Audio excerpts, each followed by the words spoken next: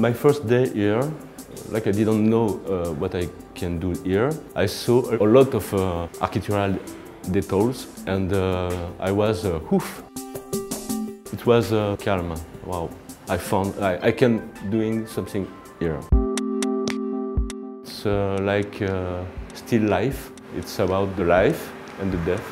It's for that I put the butterfly because in the still life, in the painting, the butterfly are about the fragility of the life. The choice of these objects are always about the motion. It's a kind of a dynamic structure. All this, the grid is dynamic in this composition. In analogical with the wings of the papillon, of the butterfly, with the bat.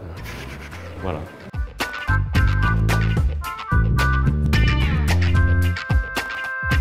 I try to do the maximum in this small room. But it's enough, in fact. Yeah, it's okay. And I like, no, I like this room. I want to stay all my life here.